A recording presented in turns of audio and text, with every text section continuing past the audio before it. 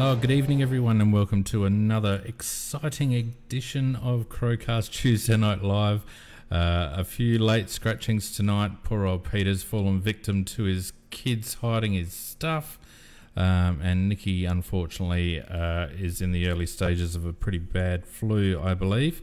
But joining me tonight anyway, we have Macca. How you going, Mac?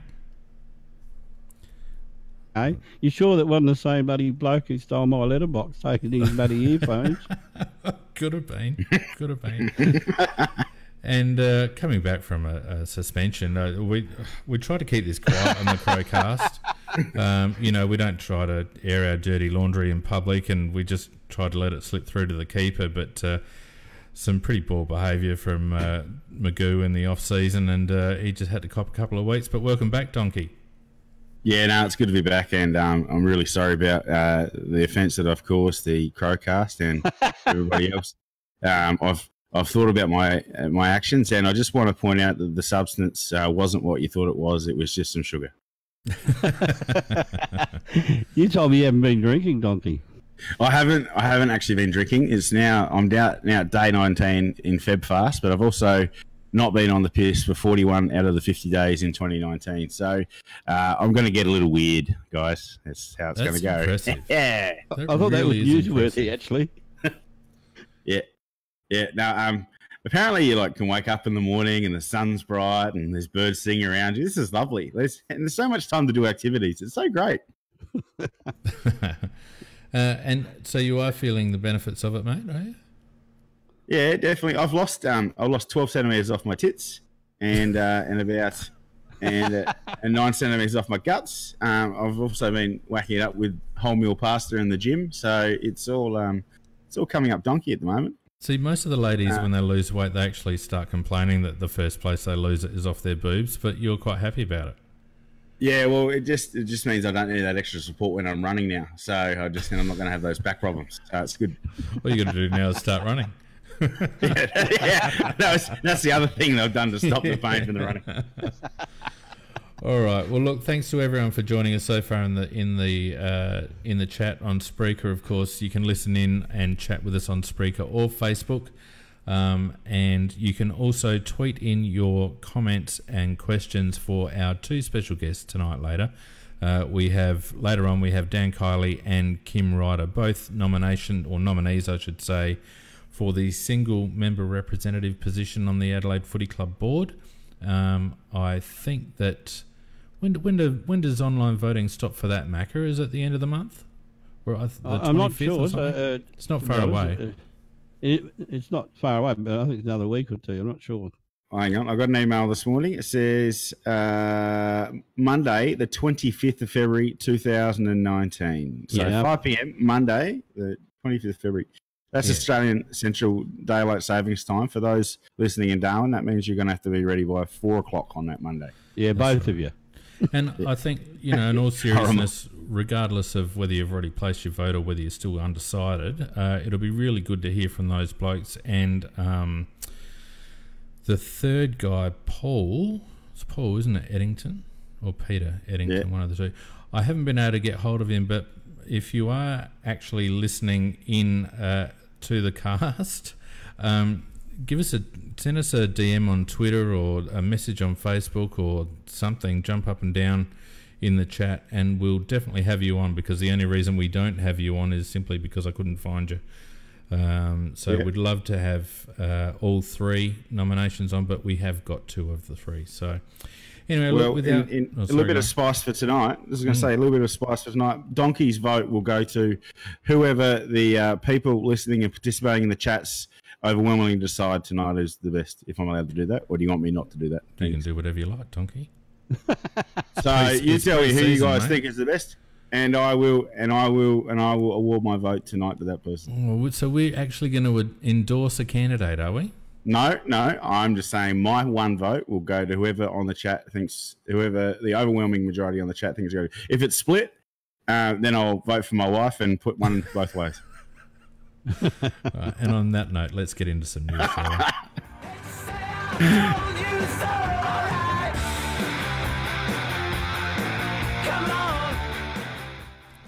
What do we got? we've it's been a reasonably quiet week on the news front this week. Oh yes, but it's going to get exciting though, Theme. We've got AFLX on Friday, and Donkey is really raring to go.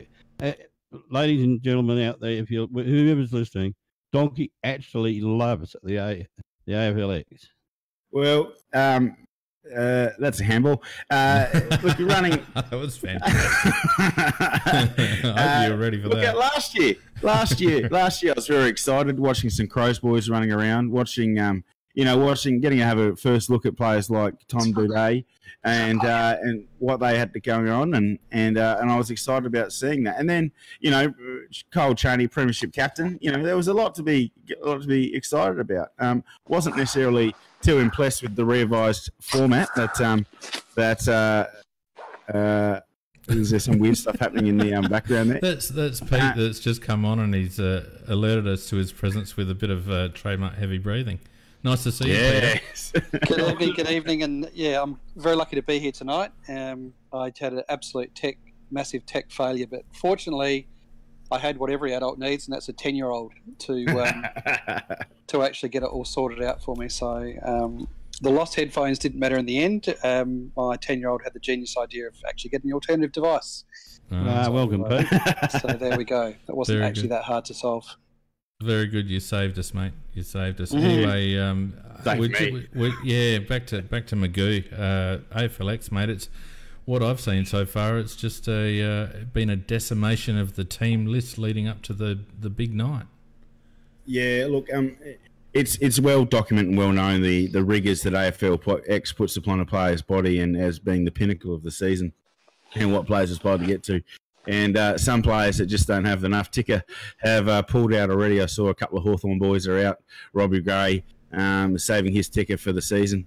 He's got a lot to do this year, Robbie Gray, without Pollock and Wingard. So that's sort of a bit understandable. Tom Rockcliffe's come in Robbie Gray's place, so he'll be looking to remember what kicking the ball's like. That's I think he forgot last year. Yeah, no. So he'll benefit from the smaller ground. Two of the Hawthorn boys is. Yeah, they lost Smith and one of the other boys. Can't remember. It's one of these ones where this could be something. I reckon the format's too. It's going to be something. It's probably Well, I'm looking forward to your 30-point super dupers from outside the pie floater or whatever they call it.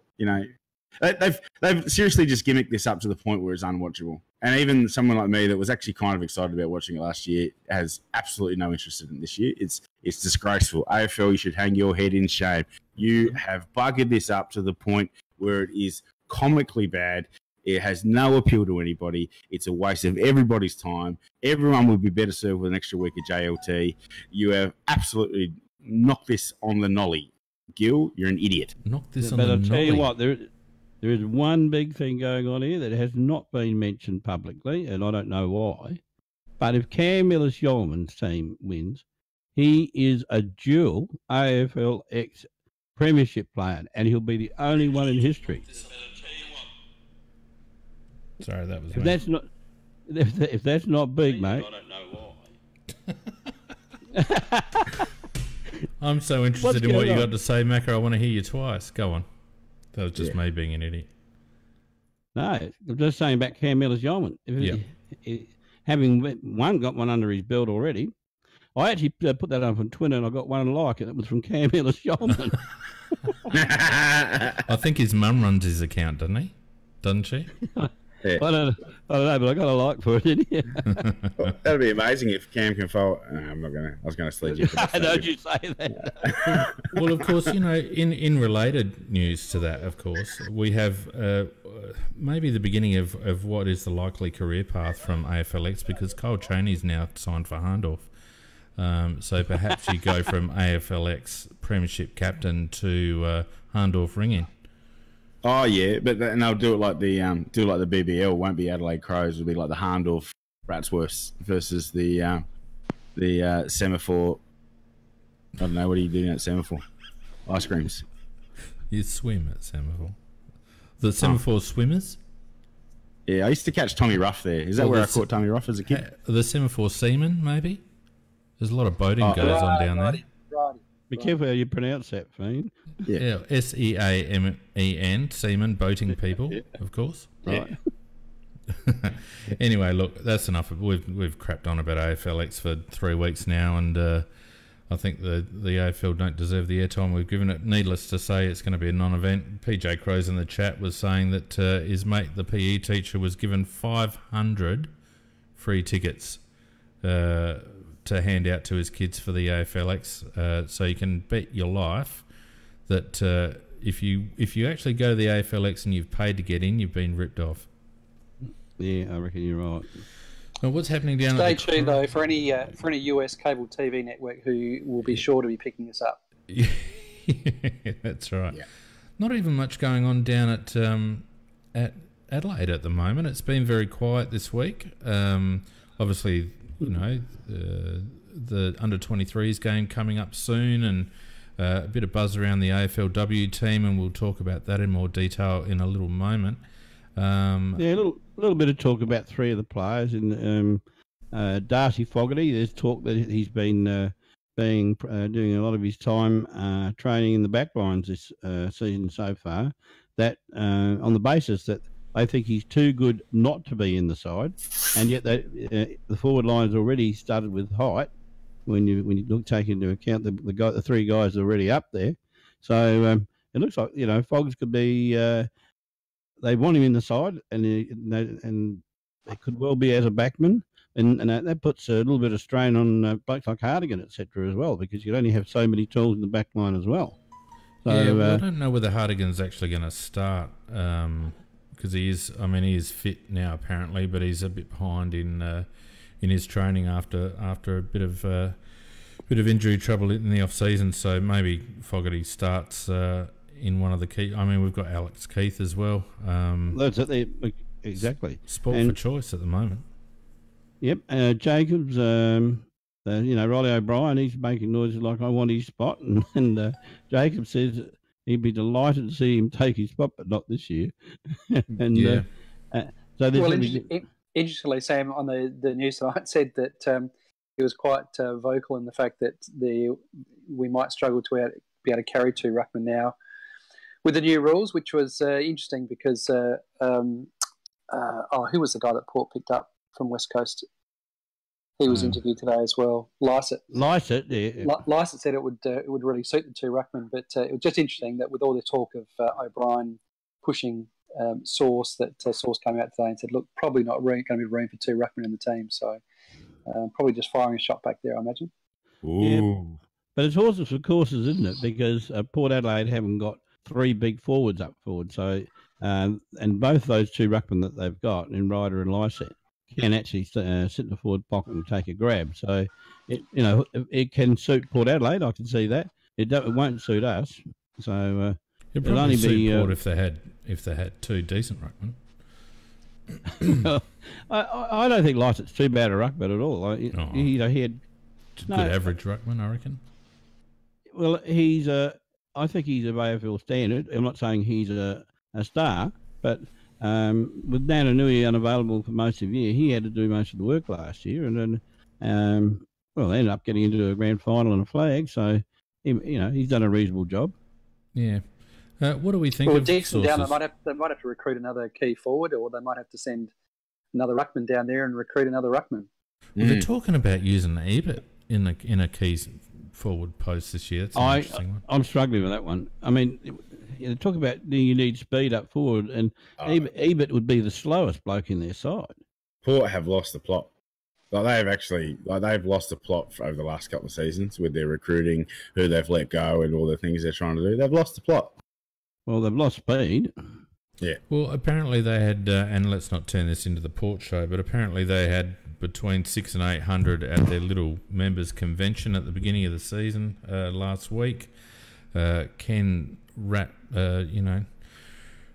away at what they're going to do for the season. Apparently, it's going to be fast and furious for Port Adelaide, and all the members drank the Kool-Aid, but charged them. I think they charged them $70 each or something or other to go to the the thing to listen to Kosh and Hinkley crap on.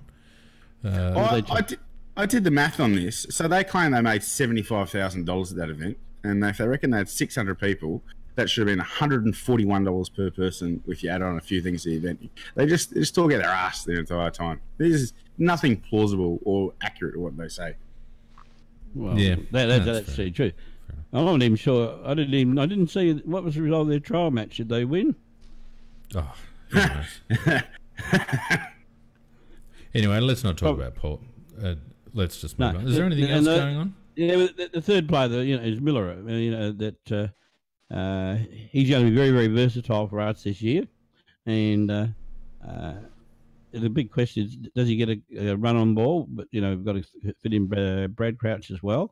But there's so many people now lining up for halfback as well and on the wings, and one thing for sure, Miller is going to be in the side, but it's just a question of where he's going to play too.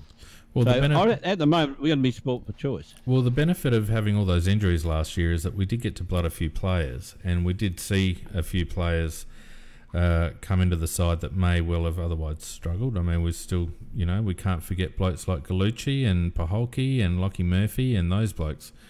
And we've also got a couple of guns coming through. So with, touch wood, a fully fit squad and a couple of blokes, even, he who shall not be named, could get a run in the under-23s game.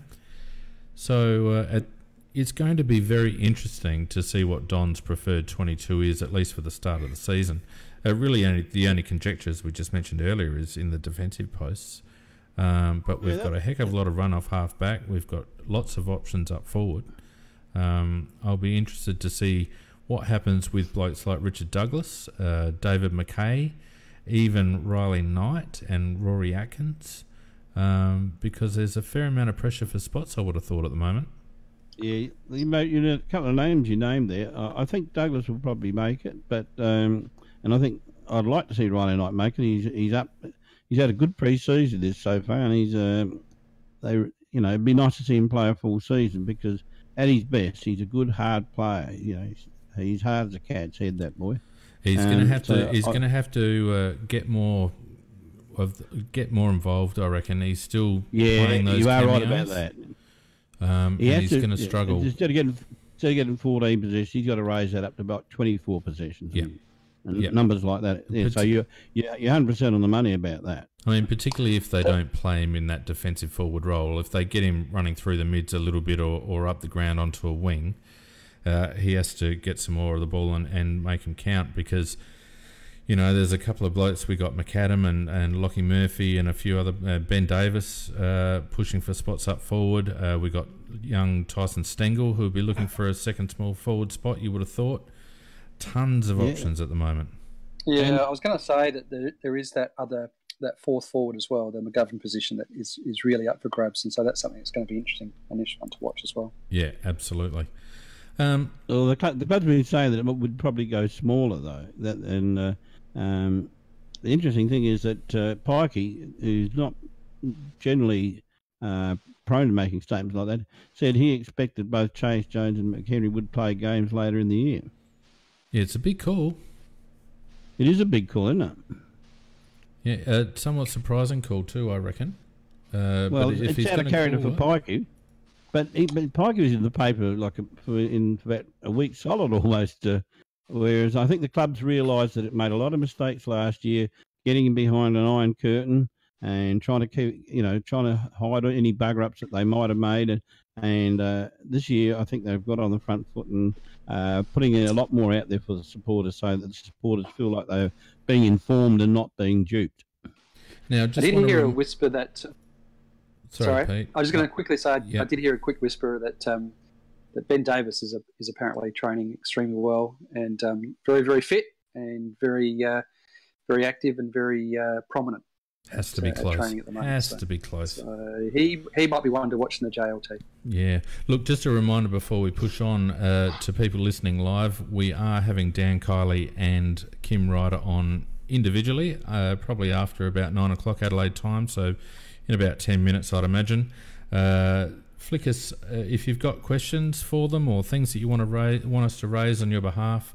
send us a tweet or flick us a comment in the Spreaker chat or in the Facebook chat, and we'll try and get to those questions as we interview both fellas.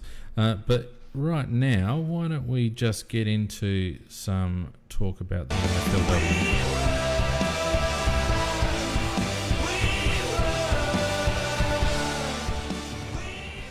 Bloody good win by the girls, I would have thought.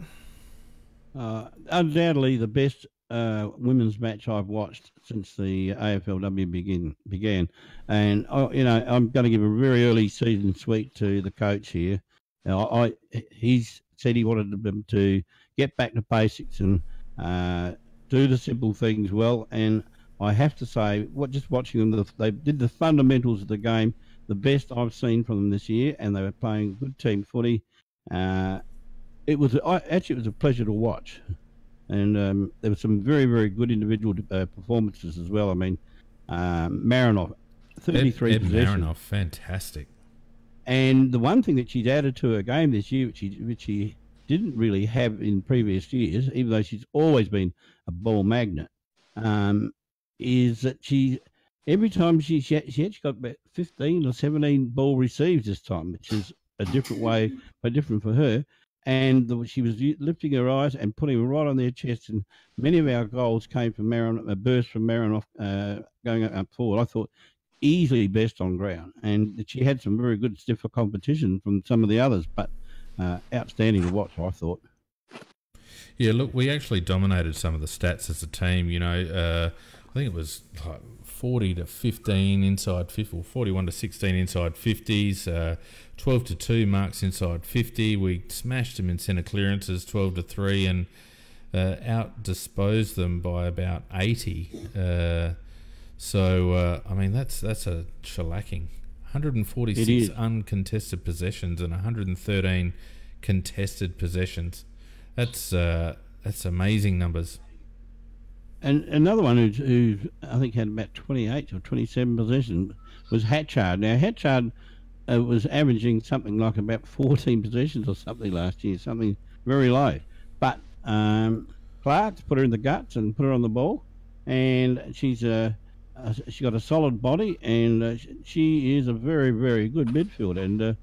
And so Clark, he's got a very good instinct for what to do with the players at his disposal, and I thought she had a credit to her too, because from all reports, and I think Nikki's mentioned this before, she worked pretty hard in the off season to get her fitness up. She even sort of chips in the ruck, I think, as well. 27 she touches. Does at times, yeah, 27 touches through the midfield, and I mean that just frees Marinoff up. And I think Marinoff's even made the comment that having Anne Hatchard and a couple of others sort of stepping up through that midfield area has really allowed her to not always be the grunt player, and hopefully as the season progresses and as Eb's career progresses and she continues to get that assistance, she'll turn more into an inside-out player. She reminds me of a female Rory Sloane, honestly. It's just see ball, get ball. Yeah, that's fair comment. Fair comment. And sorry, Doc. I was going to say we had 4 players make the AFL Team of the Week as well, which was pretty good. Well, the 2 skippers should have been in there as well. Yeah, so there was Randall from the backs, Phillips obviously up front, and Hatchard and Marinoff both made it in the mids. So they were the 4 I was going to talk about, because what a shame that Phillips is the age that she is, because I'd love to see her 10, and not because of she's not playing well, she's playing outstanding. But imagine if you had another, she was only say 23, 24 and starting her career now. You'd have the joy of watching her for another 10 or 12 years, because she is a smart footballer, a really smart footballer.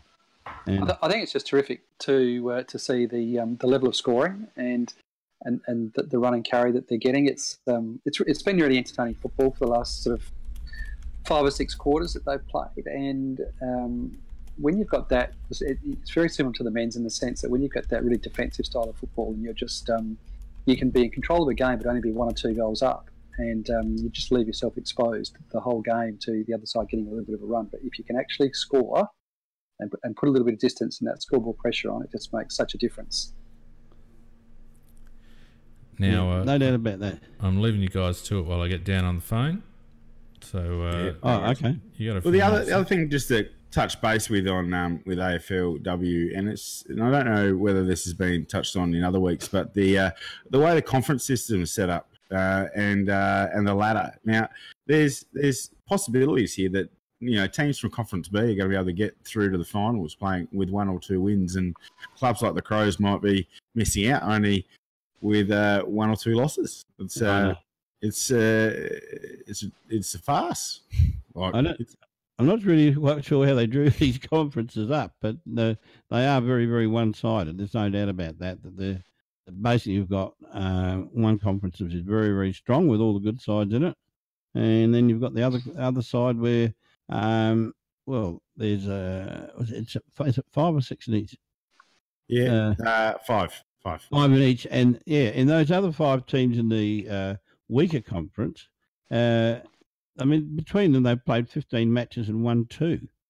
3 now. So Carlton, Geelong, and Brisbane have all won a game. So they've got 3 wins in Conference B, and the Kangaroos have won 3. Freo have won 3. Melbourne, Adelaide, and Western Bulldogs have all won 2. So it's just silly. Oh, I don't know what's going on there.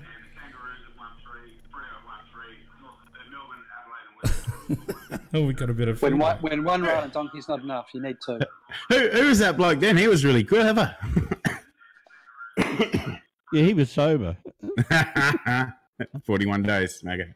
41 days and counting. So we've got Dan on hold at the moment, and we'll have him on shortly. But please continue in the meantime. Yeah, my last mention was going to be Chelsea Randall, and now, if Dickie was here, she'd have a crack at me for this, being the politically correct creature that she is, and you must phrase all your words correctly. But she plays the closest to the way a man plays, in my opinion, Chelsea Randall. I mean, she takes a mark beautifully, just looks like, if you didn't know it was a woman, just the way she takes it is beautiful. The body's right. She sets herself, and she's at the peak when she jumps up, fingers spread, thumbs behind it. And she's got a lovely kick on her. It looks with her, football looks so natural. And she's got good height, and yet she can win the ball in the air. She can win the ball on the ground. She tackles like a demon. And I think she's sort of an unsung star because the other people up forward are getting goals or kicking it right into the forward line. But she really just saved the day back there. And I'm rapt just watching her play. I really enjoyed it. And the other good thing about the Crows side's progression is a couple of teams have sort of stalled or gone backwards, but we've been right up there every one of the 3 years now. The only game we've lost this year's been by a point to the reigning premiers. So we're not just resting our laurels. We're moving forward and we're getting better every year. It's really good to see. Yeah, I haven't got much more to add to that other than just that, it was good to see that the coach has really made a difference in the style of football they play. Much more enjoyable to watch, and overall, the girls couldn't have done much better, I don't think. So who we got next week for the girls? Have we? Sorry, I sort of zoned out for a minute there. Have we talked about Chloe Shear and her little mishap? No, about the suspension. Yeah, that it was a excellent tackle, but she just hung on a little bit too long, and her old head went dong on the girl that she tackled, and I thought at the time she could be at a little bit of strife. Yeah, me too. And so it proved that she got a game. I did say off air that it's a pity she wasn't for a Victorian team because there were 2 Victorians reported, but they got their charges decreased so that they wouldn't get suspensions, but not for a South Australian. Yeah, I mean, it's a big loss. So we're playing Fremantle, who have been doing quite well, and playing them up north in your neck of the woods there, Donk. That's right. We'll be at TIO Marara Stadium on Saturday night. Yeah, so look, it's a loss. It really is. It's something. She's a good player. Yeah, she's a good player. So look, let's hope for everyone's sake that it's not that we can cover her. I don't know off the top of my head who we've got available to come in and take her place, but it is a big loss in my opinion. Might mean that Phillips might spend a little bit more time up forward. All right. Look, without further ado, let's get into some member representative interviews, shall we?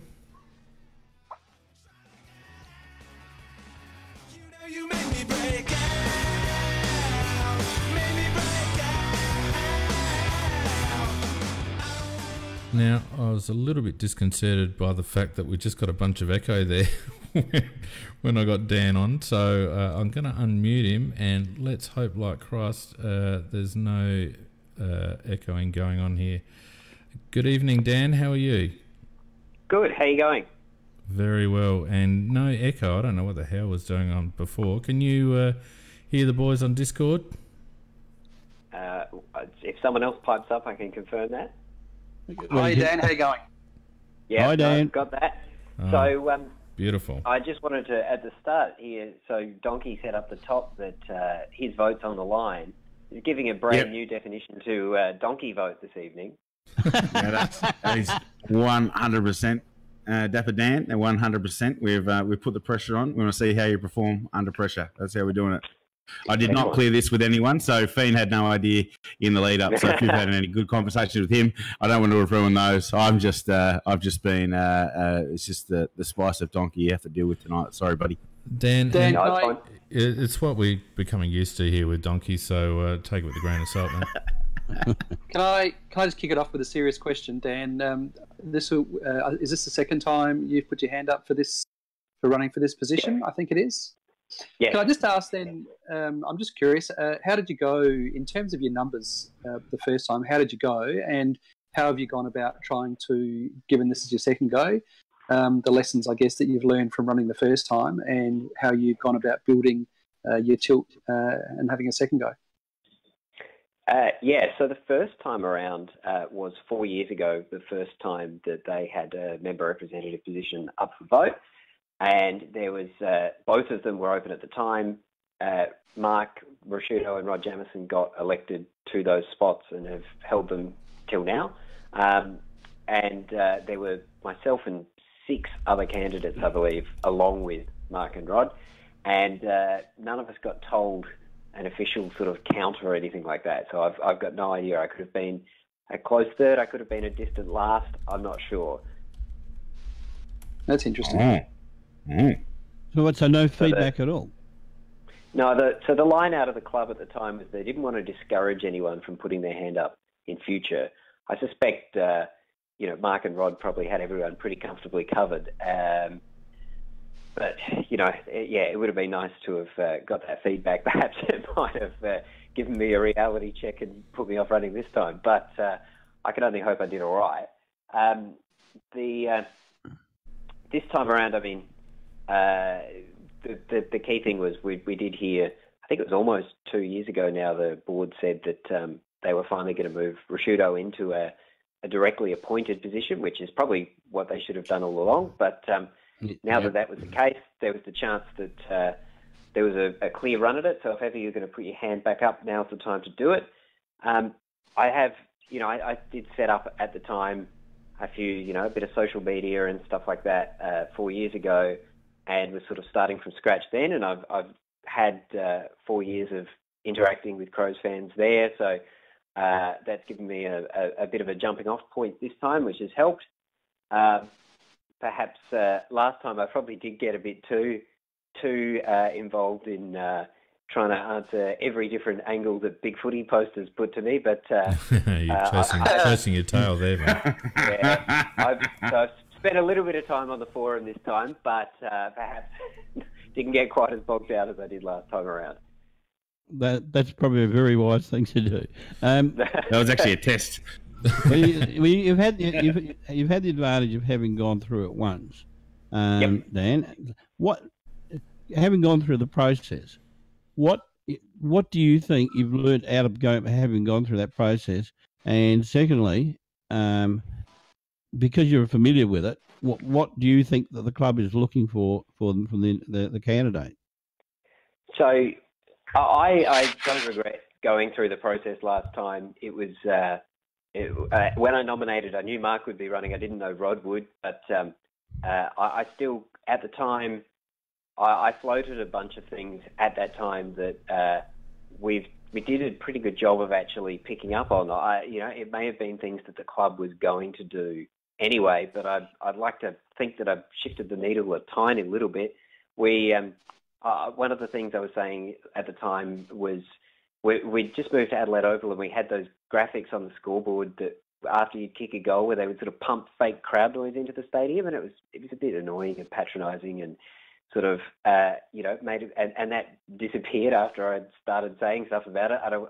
They may have been doing that anyway, but it felt good to have seen that someone might have actually paid attention, and it was also good to get a chance to meet a whole bunch of people. I don't think I've met any of you guys on the line tonight, but every year at the AGM I have a chat to Nikki and a bunch of other people who I've only come across through this process. So that was a lot of fun, and it's been good to get to know different voices in there.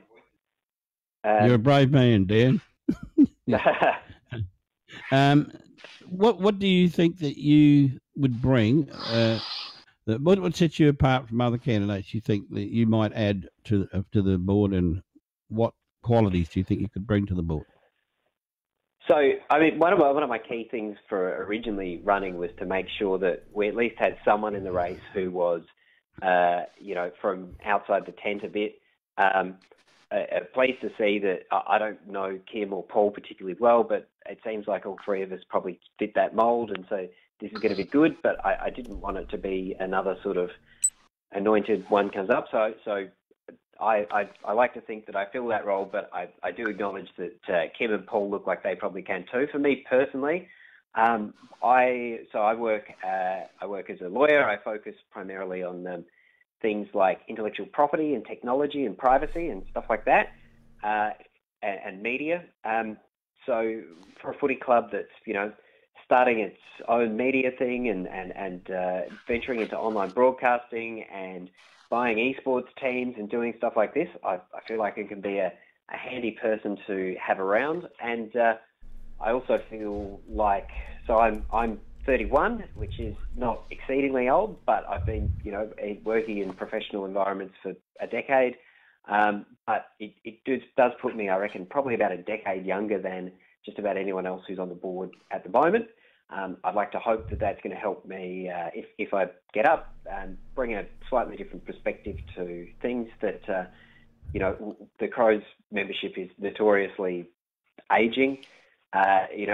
We've got a great group of members that have been around for 30 years and grown along with the club, but there's going to be people like myself who are starting young families who've got to be the next generation coming through, and so to help reflect that in the board as well would hopefully be something I can bring.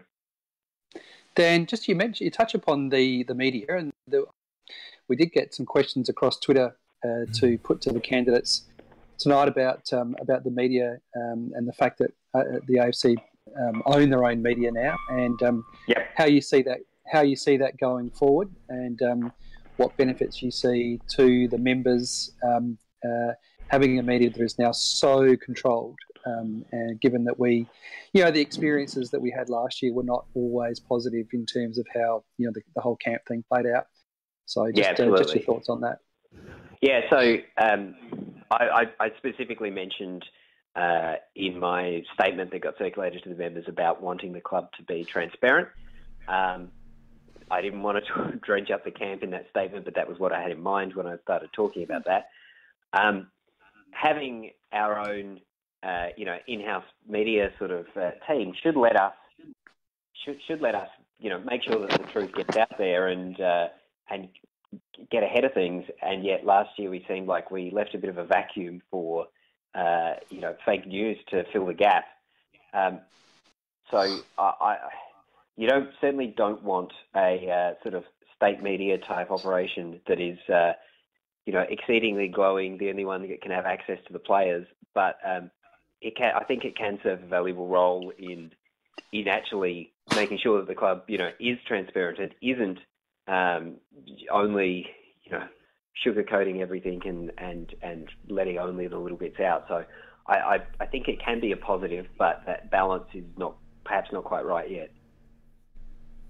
And another interesting question really is, you've actually, why I asked you, and you answered very well, is what you bring to the club. What do you think, as the members' representative, the members are expecting you to bring to the club? Yeah, that's a really good question.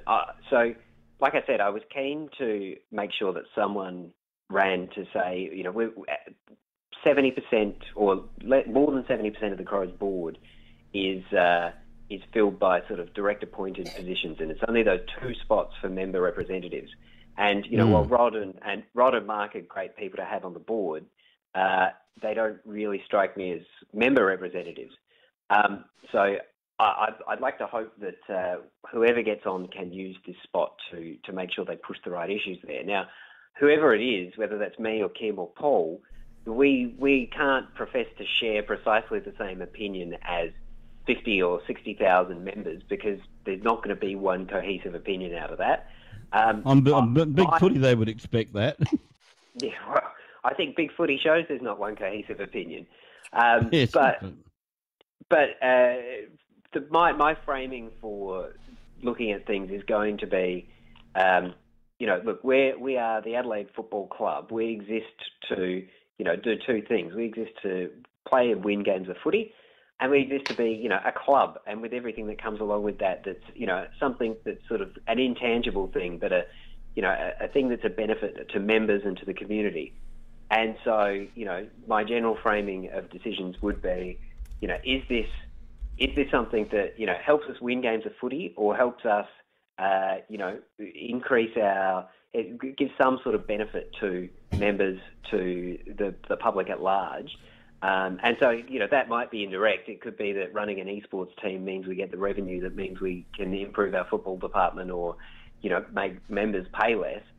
But, you know, there's no point owning an esports team for the sake of owning an esports team. We want to, you know, we ultimately need to come back to one of those 2 things. So, Daniel, just on the theme of trying to get the members' points of view across, as varied as they may be, yep. How do you plan to try and get some sort of a feel for the general consensus? You know, sort of the middle ground, and how are you looking to tap into the thoughts and the feelings and the desires of the members, so that you can take a genuine and valid opinion to the board? Yeah, so I think, to play to my strengths, I think that, you know, the way that I'm probably going to be most effective doing that is online. That I've like I said before, I've enjoyed sort of engaging with different Crow supporters over the last 4 years, and now that I've sort of got these dedicated channels for doing it, that you need to be careful in doing so that you're not just getting the noisy voices or the one squeaky wheel, but I feel like I'm a very sort of accessible person, that there's so many different ways that you can get in touch with me. You know, you send me a message on Twitter, but, you know, I've got stuff on Big Footy and a Facebook page and Instagram and all sorts of stuff that if you can't get in touch with me, you're not trying hard enough. So I feel like staying accessible is going to be one way, and then attempting to take the mood of amongst these sort of communities that I've become a part of online. I think that's going to be a key part of it for the way that I can probably best do that. And you're obviously well-spoken and articulate, but you, if you were successful, you would be entering a board of some fairly heavy hitters, some people who have been at the Adelaide Football Club in a variety of roles and at board level in some cases for a number of years. Yep. You know, they have the benefits of pre-existing relationships. How do you feel that you're going to be able to, I guess, have your voice on an equal footing as much as you can do in that kind of environment? Yeah, and I think to your point, it's not even just the guys that have been there a long time, but even, you know, someone like Kate Ellis, who's relatively new to the board, is, you know, been in some pretty tough negotiations, I'm sure. So, yeah, look, I don't anticipate that I would be day one walking in, flipping tables and saying, right, we're doing things my way now. I think there's going to be a bit to get up to speed on. There's all the things anything we've ever speculated about on the big footy or elsewhere, you know, sitting around with your mates, why haven't they thought about this? Why haven't they done that? I'm sure there's stories behind all those things inside. So I think there's going to be a process for whoever gets in to get up to scratch on that stuff, and you know, then try and get their point across. I mean, I as well as Kim, you know, work as a lawyer. I understand sort of the processes. I you know what you know what my rights and responsibilities would be, and would hope that as a result I can make sure that I can't get too pushed around. But I suppose you never know until you get in that situation quite how that's going to go. Dan, a really important question that I have to ask. I'm just wondering what your policy would be in relation to club funding of social media podcasting. Just, I think we all would like to know the answer to that. Yeah, look, I'm not sure. It's not one I've had to consider. Oh, no, sorry, we've got to go now, Dan. Yeah, that's right. Look, there are a couple of quick ones, and I'm sorry, Donkey, but in order to give Kim equal time, we're going to have to wrap it up. But in terms of common themes that I've seen on various social platforms and whatnot, cost of entry and food and drinks at Adelaide Oval, a dedicated members club room / pub for Adelaide Crows members, and there was another one. And the bloody logo.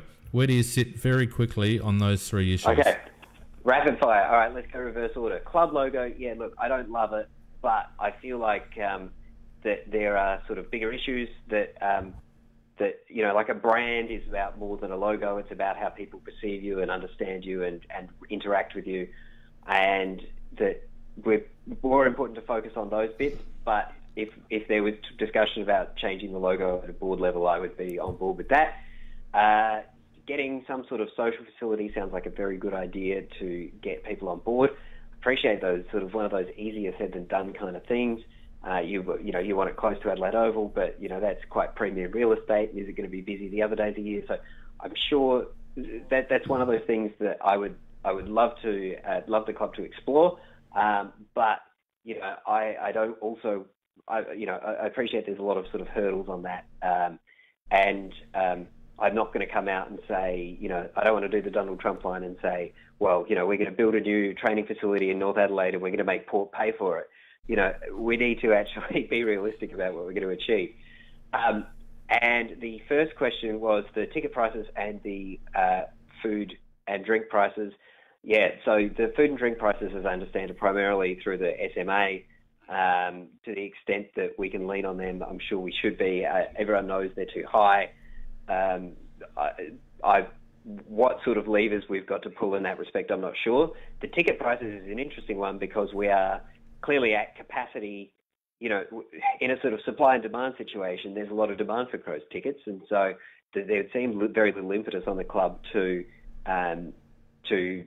drop that price. But that's you know, it does seem like if we're being told, well, you know, last year at the AGM, I was asking why are we doing an esports team, and we got told specifically it's all about the revenue. It's not about anything else. It's about the revenue. So if we've got ventures like that, I would love to see that we could use that revenue to say, well, you know, guess what? We've been able to freeze your prices or bring down your prices. We've got Optus on board. We've got esports. We've got all this stuff. So, yeah, absolutely. I know it's a pressure point for some people. So, yeah. Fantastic, that's Dan. rapid fire enough. Beautiful. Look, as I said, we could talk to you for ages, and it's the second time we've had you on the cast, and both times it's been a very informative discussion. So, look, we do appreciate your time. Thanks very much for coming on. We wish you all the very best of luck in your endeavours, whether you be successful this time around or not, and I'm sure we'll see you on social media. So thanks very much, mate. Yeah, thank you very much for having me on. All right, so gentlemen, you guys can discuss what Dan said while I get Kim on the phone. Well, he seems very impressive, chaps, don't you think? Well, he's a very well-spoken individual who thinks very clearly, and I think that his principles of the way he's going into this position is very good. I think he would be, and we've still got to listen to Kim, but if he was the only candidate, I'd say he'd still be a very good candidate for the position. What's the current structure, Mackie? You know better than me. I haven't had a look at it for a while, but it's just one position that's vacant? Is Jamo still occupying a position? I'm not sure, but I thought the people in the chat might know better than I have because I've been following that too closely. But I thought Jamo was going to be made into a permanent position. I'm still not sure whether he's occupying a temporary position. When I say temporary position, one that's comes up for renewal or re-voting. Clearly, these guys will have a much better chance if they're actually just running as genuine members' representatives, which I think I tended to agree with Dan. I think that the whole, having a guy like Jamo, and this is no disrespect to him, and I'm sure he does a fine job, and he was a great past player, and blah blah blah. But in terms of being a members' representative, I don't really think that was that it was appropriate, to be honest. Yeah, the chat's made it very clear. There's only the 1 2-year-old vacancy. Yeah. One 2-year vacancy. So is he running against Jamo again? No. This one is purely a members' vote this time. Right. Yep. Well, so was the last one. But members' representatives. There's only 3 nominees: Dan, Kim, and Paul, who we couldn't get hold of. So there's no sort of club football this time around. And we do have Kim on the line now. So welcome, Kim. How are you going? G'day, chaps. Yeah, good. Yep. Evening, Kim. Can I answer the question just about the way the terms run? Jamison, I ran against Jamison last year. They run in 2-year terms, so Rashudo would have otherwise been up for nomination this time, except he's been flipped into what you'd call one of the AFL positions. So the AFL have a gold stamp of 6 of the 8 spots on the board. And the other 2 spots are voted on by members. Very good. And then one from the members, are they in different years, are they? Yes, they run in different years.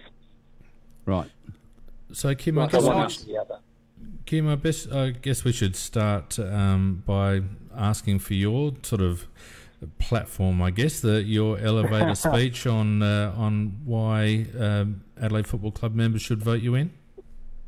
Sure. Look, I've been a lawyer for 21 years. I practice in commercial litigation. I spend a fair bit of time advocating people's positions. I think one of the things I'd like to do is represent the members and take their views to the board. Now, one of the interesting things that came out of your discussion with Daniel was, well, how do you represent the members? And there's a very broad hymn sheet to sing from. I think it's important that the club hears from all the points of view, and I think they need to have some way to collect up those views so that someone can actually say, well, look, here's what they think. There's lots of surveys and so forth, but from my perspective, I think this is another way to hear what one of their biggest income-generating sources, which are the members, actually think about things. Well, the question I would ask you, Kim, is that, and if you look at Big Footy, you can see the members' opinions can range from being very thoughtful to almost insane. So there's this massive range of different opinions. And the question I didn't get an opportunity to ask Dan, which I will ask you, is firstly, how are you going to ascertain what is the members' opinions? And secondly, what if the nucleus of the members' opinions was different to the one that you secretly held? What goes into the board? Look, that's a very good question. I think there has to be a way to at least have a forum for members to put their position. And I think the club should actually find a way that for that members' representative that they can communicate with them in an open way and they can hear what the members think. Now, it's no good hearing a complaint about the price of chips or the beer's 10 cents too high because the club's got no control over that. But it's things like, well, we're concerned about the direction the fitness program went last year, or we're concerned about the way the club dealt with the media. I think they want to hear something from an outside voice, and I think they need to hear it. Kim, can I just ask you, are you active with social media? Is that something that you've that you've tapped into in your quest? I am. I think Dan's probably got a black belt in it, whereas I'm a bit of a B grader. But I'm on Twitter, on Facebook. I'm lucky enough to follow Vardy Magic, who is obviously an inspiration to all of us. He's the barometer. He's the barometer. Hey, he's the barometer. So I'm just going to interrupt Kim just for a minute. Pete, your cable is driving me crazy. Right. Gotcha. Come on, Pete. All right, Kim, keep going. Sorry. Yes, I'm out there. I'm on Twitter. And I'm not so keen on Facebook, but I'm all over Twitter. And I find that's one way to communicate. But if people want to communicate with me, they can find me pretty easily on Twitter or Facebook. I'm here. And I guess from that perspective then, Kim, what do you see as... you mentioned earlier that you felt that the club needed to hear from the members. Is it your view that perhaps the club is a little bit removed from its loyal and faithful followers at the moment? Look, I think one of the things that we probably saw last year when things got difficult is that self-appraisal was maybe not as fantastic as we would have liked, because I just thought at times maybe everyone had to stand back and say, is this a good look, a bad look? I don't know the truth of what happened. I've got no idea. But sometimes you've actually got to stand back and say, how does this play out, and what's the look and feel of these things? So, I don't think it hurts to have an outsider's voice in the mix and someone who's not afraid to put an alternative position. And I guess one of the things that people who know me know is that sometimes when I go into settings, I'm not afraid to put an alternative position, and that's not always popular, but sometimes you've got to challenge the status quo. And I guess leading on to that, and we asked Daniel this as well, is that in a boardroom full of pre-existing relationships, long-standing members and board members, etc., and decorated players, how do you foresee your task in terms of getting even footing and even hearing at the board table, and putting yourself across in a way that you'll get these people's attention? Well, firstly, they've opened the door, so they've said they want someone there at the table. So there's an opportunity, and they are open to having someone come on board and participate. And I want to go on and contribute. I want to lead some discussions. I want to raise discussions about things like the new facility, and I think that's got to be front of mind. And to raise some different points of view and say, well, maybe this isn't playing so well out there, or why haven't we looked at this, or are there some other options? Now, one of the things that you bring to the table in all of this is your own integrity. I'm not going to stand here and say I can change the Adelaide Football Club overnight. There's no way I could do that. But I'm not afraid to put an alternative view on the table. So do you see your role as sorry, one more donkey and then I'll shut up. Do you see yourself then as a bit of a devil's advocate in terms of the member representative role? Is that how you see that role playing out? A bit, yes, I do. Yes, and I think in any board setting, though, you've got to build relationships with those around for the greater good, because you're there really to make the club a better place. You're there to make it a good footy club. And the important thing in this is it's a footy club. It's a business, but it's a footy club, and that's the thing I care about. I'm one of the biggest footy nerds you'd ever wish to meet. So that's really my passion, is footy and having a club that wins premierships at all levels. Yeah, well, you actually told my very line. I was going to say it word for word as he said it. Couldn't agree with me more, Macca. Couldn't agree with you more. They can all have a drink, listeners. But I do think it's a very important role, because I've been on media board, and it's nothing worse than when you've got a dominant character and everybody just going yes, yes, yes, and you know, you can see some pretty stupid decisions go through on that basis, and it always does need somebody to challenge anything that's perhaps slightly dubious and get it out in the open and get it resolved. The question I was going to ask you... Sorry. Yeah. Can I just say from my part, those who... So last year I came second to Jamison. I probably always was going to. But after that, a number of the board members approached me at least to meet me, speak with me, at the very least, to at least be very civil and say, oh, good luck, get a go, and so forth. So they were nothing if not entirely courteous and welcoming. So I can't say a bad thing about the process last year, and this year has been similar. Yeah, I know a couple of those people personally, having worked with them in various situations, and they're good people, and very intelligent people as well. Yep. The question we did ask Dan, I think we should ask you the same thing, is what skills do you think you're going to bring to the board that maybe they might be there already, but personally, what are the skills that you think you'll bring? Look, I think in the members' representative role, you need a strong advocate, and I think, if anything else, that's the thing that I'm the best at. I think I bring that to the table without fear or favour. I spend a significant amount of time in court, and I'm not afraid to have to put my client's position, and I understand that sometimes that's not popular, but you've got to put that. And if that means that you don't always get a popular response, well, so be it. But you're at least taking the position of those who brung you. Kim, I've just got a couple of questions that because we have, as you know, chat going along all the time. Sure.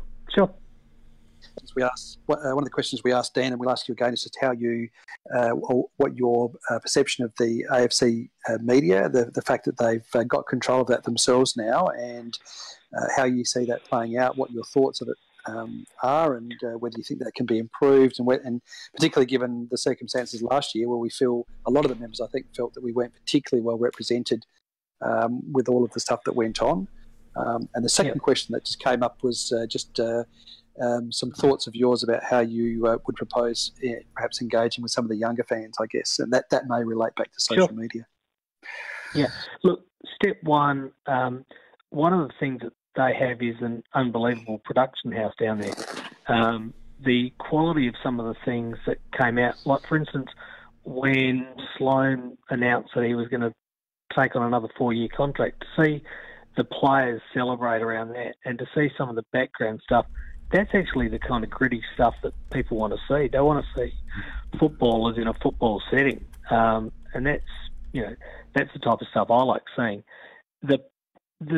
The problem with that, though, is when it comes from the club, there's a view, this comes highly filtered and in a way that the club wants us to see it. We all think there's another story behind. Look, I think Adelaide got a pretty awful crack in the media during last year. However, one thing is sometimes you can have those years where people are critical of you and you need to cop some of the criticism. I just wonder if maybe we didn't cop it as well as we could have. And some of it was completely out of line. So they have a view, as I understand it, that if they respond to every single criticism, they'd be on the radio 24/7, and that would be pretty boring hearing them responding to every single scurrilous rumour. Well, the only thing they did wrong, though, the last time was that, and I don't think anybody could defend them on this particular score, is that they actually put the shutters up and said nothing. And they could have clarified a lot of the situations. I'm not saying repeatedly, because there were some Victorian journos which just kept on regurgitating the same old stuff and making it sound 20 times worse than it was. But they could have come out and given satisfactory answers and removed all the speculation that was going on, that was, even to the point where you had Mark Williams talking about guys being strapped to trees and all that sort of stuff. And that was outlandish, absolutely. And Brett Burton's performance at that press conference only it really just enhanced the problem rather than solved it. You're a massive Brett Burton fan. Are you the one that loves Brett Burton? That would be me. That would be me. Sorry, just go on, Mac, and say it. Look, I'm not going to call him. You want me to say he's a dickhead, don't you? I do. That's what I want. You just did, so that's good. I'm glad you two enjoyed Valentine's Day together. Coming back to yourself, though, Kim. You actually did mention something that I think that a lot of us supporters would really, really like to see, How optimistic are you that in the long run that, because I think you're a supporter of it, that there could be a city facility, and how do you think we'd ever raise the finances for that? Well, I'm a massive supporter of it. I think if 10 years ago someone had said we'd be playing, the Crows would be playing would be playing their season at Adelaide Oval. Well, let's say 15 years ago, if you said the Crows would be playing their football at Adelaide Oval, you would have thought they were crazy, given the impasse between the SANFL, the AFL, and so forth, and SACA, of course. But now to see it and to see where we're at, we've got to think big picture and actually think for the future. Look, I think there is a lot of space in North Adelaide. I think that the club wants a highly professional training setup. They didn't have too much trouble raising the funds, did they, for the facility down at West Lakes? To see the setup down at West Lakes at the moment is a shame, considering, you look at Footy Park and think about those great state games and the great early days of the Crows. I think we are crying out for an Adelaide-based facility where the players can get the highest quality training environment, so both footy sides can put themselves in a good position to win premierships, and also somewhere where the members can go and see the history, buy a schnitzel, have a beer, go and see, go and buy a Guernsey or whatever. To see something like that, even a place to go when your side's away or on the road and you think, oh, why don't I go and watch with some other Crows supporters? I think it'd be a fantastic step, and just would bring some real focus, because at the moment Westlake seems a long way away from where the Crows play their footy. Yeah, totally agree with you, actually. Very good point. And we did ask Daniel a couple of other questions as well as that venue. Sure. The main one, I think, is the price of beer at the Adelaide Oval. What are you going to do about that, Kim? Because I'll tell you what, if you can bring that down a bit, you might snag a few votes. Do you want me to see if I can ring John Olsen and see if the SMA can kick in? It might be a big step. They've got a bit on their plate at the moment, though.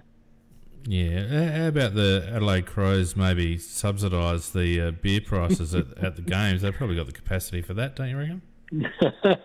I do think one thing they should, and I said it last time, I think memberships cost a lot of money at the moment. I just want to know my club is being responsible with what I'm being charged, because it's a big whack out of people's pockets, and it's expensive to take a membership for a year. It's great. I'm always happy to pay for mine, but it is expensive. I just want to know the club's keeping an eye on it. And I guess the final question for Daniel is that we asked Daniel was your thoughts on the logo, Kim. It's okay. I don't really dislike it as much as you guys sound like you dislike it. I guess the We Fly is one. I actually don't mind the motto, if only because I guess you link it to the Phil Walsh, because it was kind of around about that time, and it was a bit of a uniting call at that time. I don't mind the current one, but can we bring? Is it Claude the Crow? Can we get back the early one with the Camry Crow song? The classic. Well, they actually played the Camry Crow theme song after the girls won against Carlton the other week. Was that just left lying around at Optus Stadium? That's all they had left. Was that when Randall Bone kicked the goal, first kick in his career? Well, I think Triggy left his Walkman in the admin building there at Icon Park, and they were hunting around for it, and that's the only thing they could find, so they just plugged it in and whacked it on. Cool. I just had one other piece of mail for you from my mailman, Captain Freo, just to let you know that Chase Jones was apparently superb in the internal trial on the weekend. Yeah, big raps. Big raps. No. Look, Kim, it's been great to have you along. We do appreciate you. Yeah, we do appreciate you coming on and having a chat with us and giving the faithful a bit of an insight into what you stand for, what your platform is. Don't forget, everyone that's listening, if you haven't voted yet, you can get onto the Adelaide Football Club website and follow the links and get your vote in. Kim, thanks very much. All the best, and whether you win or lose, thanks for having me on.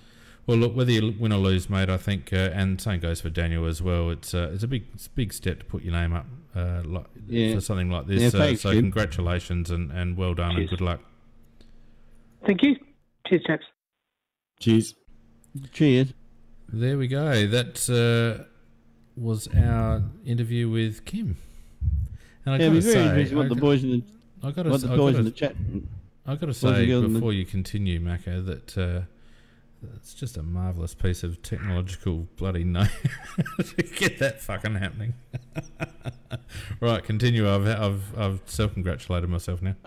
Well, no, well done. Because I was about to say, you actually, if you let me speak, I was going to congratulate you on it. No. I couldn't risk it. I couldn't risk it, Mako. I was going to. No, I was going to say it was just fantastic. Actually, I don't know about the people listening. I hope they did. I thoroughly enjoyed that. And listen, what we've got there are two very, very good candidates, I think, and both of them I thought expressed themselves very well, and I think they're both people that want to be on the board for the right reasons, and I think that if either of them got on there, they would be a very good contributor. So thank you again, if you're listening or reading or whatever, to Dan and Kim, because I thought you guys were outstanding, both of you, and may the best man win. And I don't know who that will be, but I know that Donkey's going to tell us. Oh, well, I did forget about that. But from my point of view, congratulations to the one of you who wins it, if it is one of you, and commiserations to the one that misses out, because you're both very good candidates. Pete, what were your thoughts, mate? I thought they were terrific. I mean, probably in the end, are you wanting us to choose one? No, not really. You don't need to choose. I thought they were both. They're both. I mean, they're both lawyers, and I'm a lawyer, and to me, they sounded like lawyers. So they just had that manner. And no, I thought they both presented really, really well, and thought that Kim was probably just a little bit more sage. Just that was the word that sort of struck me about him, a little bit more. I don't know. Down to earth, if you want to put it like that. Yeah, that's what I was going to say. Yeah, so I just thought he was a bit more sage, and perhaps if I was going to vote for one, I probably, on the basis of those interviews, I might go Kim, I think. But I think Dan, the only thing I did think is that Dan seemed to have a much better handle on the social media side of things. I think that's really important in terms of engagement. Yeah, that's a really good point. I think that you can say, well, I represent the interests of the members, and you can make a broad, sweeping statement like that. But if you're not really well connected, then I'm not quite sure how that plays out. Because I think that even though, yes, you get a diversity of opinions, if you can track sort of trends on social media, can't you? We know that, and you can track trends. And I reckon Dan might just be a little bit better placed with the way that he is obviously well connected on social media. Would it be fair to say that Kim came across as slightly more adversarial, Dan probably more collaborative? Hey, would that guys, be I'm going to have to disappear. My my young donkeys are not very well and absolutely no good, tearing up the house. So I'm going to donkey vote, and it's going to be Steve Waugh again for me. All right, see you guys. Bye. See you, mate. I'm probably not far behind. I'm probably not far behind him. We're a bit of time tonight, but time well spent, because they were terrific. Yeah, absolutely. Yeah, great work, Fiend, and thanks, boys, for coming on. Yeah, well, look, I mean. Let's. I think you summed up well, though, Fiend. In terms of the, was it you who was saying about one more a bit more adversarial, and the other one a little bit more collaborative, perhaps. Yeah, I think that probably represents that Kim works in litigation and Dan obviously works in non-litigation. I think that you can sum it up pretty well like that. Yeah. You're really saying that their manners reflect where they work in, Pete? Quite possibly, yeah. Would it be natural, wouldn't it? Yeah. Well, that's right. Well, look, been a really interesting cast tonight. Thanks to everyone on the chat for contributing. Thanks for the people that fired us in questions on Facebook and Twitter. You were listening to Dan and Kim on our new phone line, and that means that for the remainder of the season, not only will we be able to have our interviews again via the phone, but we may at some stages just open it up for the faithful listeners to perhaps give us a call or give Donkey a call maybe. But we'll see how that goes. One thing I wonder is if some of the folks before they go, just as they leave, would just say who they thought did a better job. Yeah, on the way out. Well, judging by the people on Spreaker, it's pretty 50-50, I think. Yeah, I think so.